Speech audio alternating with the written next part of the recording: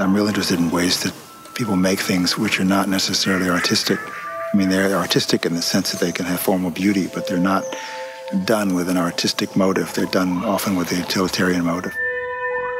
That was Martin Puryear, the artist who created the Pavilion in the Trees. And I'm Bob Taylor. At Martin's direction, I built the canopy overhead.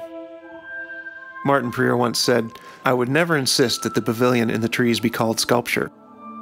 Martin continues, "I would say that it's a public amenity, designed by a sculptor, which tried to invest a public facility with a bit more poetry than it otherwise might have." I think what he meant by amenity was an enhancement of what is given. I mean, you can't really improve on nature. Nature is this unbelievably beautiful given. What you can do is sort of enhance it, make a person more aware of it. I think what's important to Martin is the quality of the experience they have.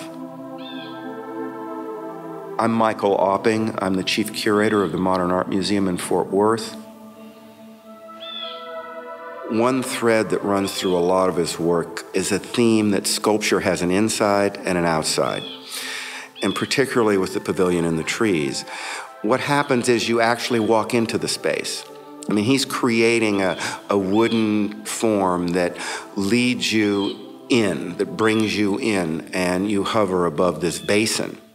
Separated from the regular world. It is so ethereal that you're really feeling yourself in the place.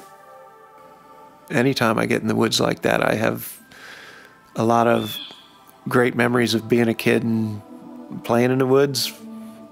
The point of the Pavilion is to be up in it and experience all that the woods around you have to offer.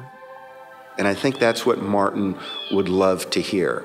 I feel myself mingling with the place rather than, oh, that's a beautiful curve, or oh, I love the wood you chose. I think he'd like you to say, I didn't really notice, I just noticed how beautiful the area was.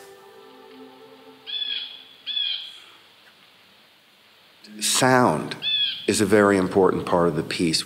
You'll hear things that you can't hear at ground level. You'll smell things you don't smell at ground level.